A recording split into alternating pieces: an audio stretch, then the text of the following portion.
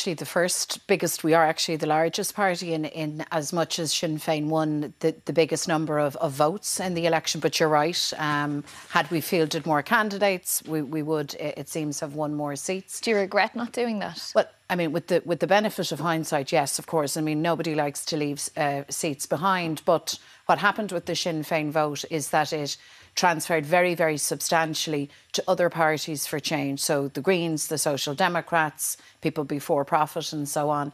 And what I want to do now, as the seats are being filled, is I want to have a conversation with the leaders of the other parties for change to see, do we have the numbers and is there the political will to form a government without Fianna Fáil or Fine Gael? Of which you would be the Taoiseach. Yes, well, we are the largest party. I mean, Sinn Féin won the election. I think everybody accepts that. But it's not for me an issue of who is in what post. This is about delivering different government, better government, a new government, a government of change for people.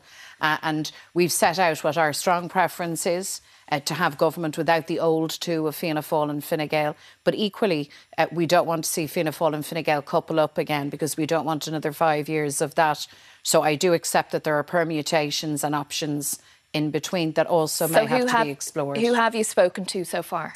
I have spoken with Eamon Ryan. I have spoken with Brendan Howlin. We are in contact with the Social Democrats, People Before Profit.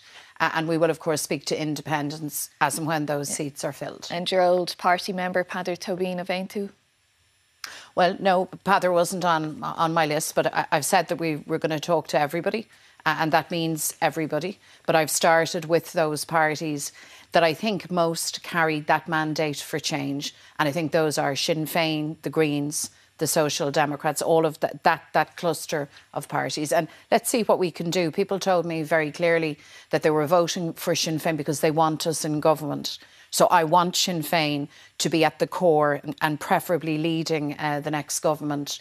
And I'm very clear that we need to go and explore all options. But I want to start with what I regard as the best outcome, the best possible outcome. But you would ultimately have a conversation with Fianna Fáil and Fine Gael, even though they had said prior to the election that they wouldn't go into government with you. And can I say, they were wrong to try and exclude us in the course of this election campaign. And they're wrong to believe that you can leave Sinn Féin, not for me or for the elected representatives, but because we represent a huge proportion of the electorate. So it's wrong to suggest that you can be left on the margins, or that the politics of exclusion is good or acceptable. It's not. I believe that conversations need to happen right across the political spectrum. I believe that that's the democratic thing to do. I think it's what grown-ups do. And we should all remember that at the very end of the day, it's solving the housing crisis. It's about resolving concerns around the pension age. It's about ensuring that people have breathing room and after listening for years of a narrative of economic recovery, that they actually experience it in their pockets. Those are the big issues. And I think people expect now politicians and political leaders to lead and to get cracking, roll our sleeves up and start delivering.